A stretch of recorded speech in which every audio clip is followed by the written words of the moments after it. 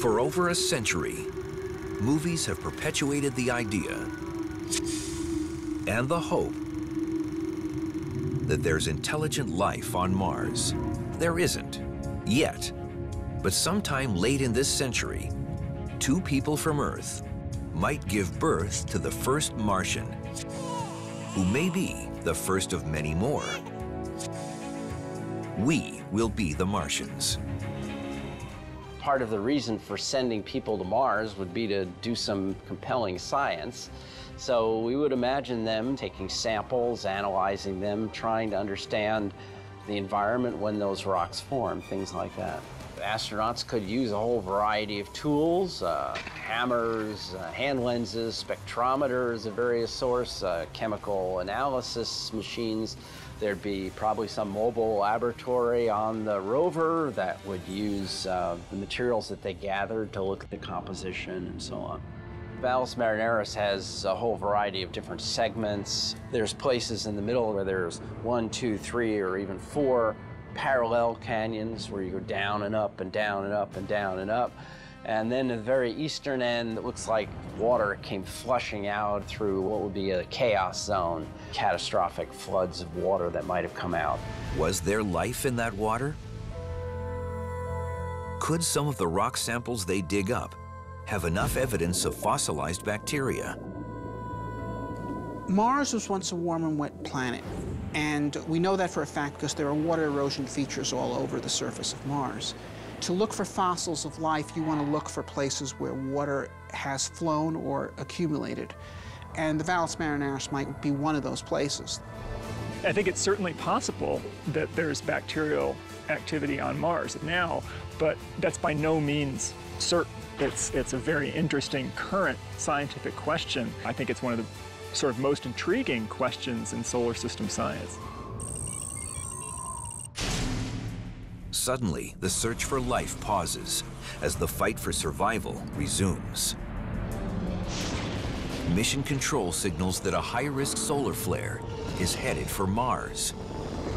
A solar flare is a tremendous outburst from a relatively small region of the sun. A huge amount of energy goes pouring out explosively, and a bunch of energetic charged particles go zooming through the solar system. They can interact with cells and harm them.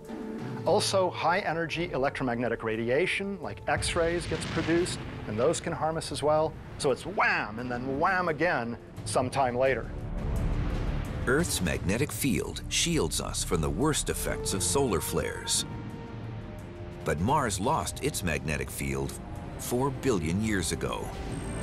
A solar flare of charged protons would be far more dangerous here than on Earth. After a solar flare is seen by people on Earth, we want to warn the astronauts on Mars. Now, we can't warn them about the electromagnetic flash because our warning signal would travel at the same speed as that flash from the sun. But we can warn them about the onslaught of charged particles. The high-energy charged particles can travel perhaps at half the speed of light. The HAB has a radiation-proof chamber, but it's now too far away. While the astronaut spacesuits shielded them from the solar flare's X-rays, they have only minutes to seek shelter before the flare's high-energy second wave slams into Mars.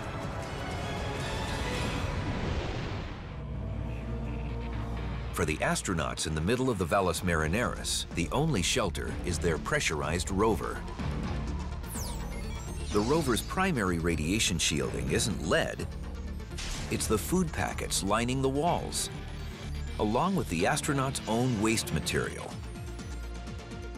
Feces contain hydrocarbons, and hydrocarbons contain hydrogen, and hydrogen is a very good absorber of radiation. Hydrogen that you have in the form of food before it's consumed will help shield you from some portion of this radiation. And certainly once you've consumed the food, you want to put your feces in these little sealable Ziplocs and back on the wall of your vehicle to shield you from radiation. If you're going to survive in space, almost nothing can go to waste. Not even waste. There's plenty of risks associated with the human Mars mission.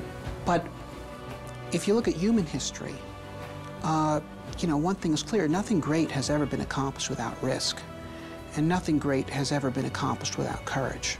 If we send humans to Mars in our time, if we establish that little Plymouth Rock settlement on Mars in our time, which is what is within our capability, then 500 years from now, there will be new branches of human civilization on Mars and on many worlds beyond. It's the birth of the future.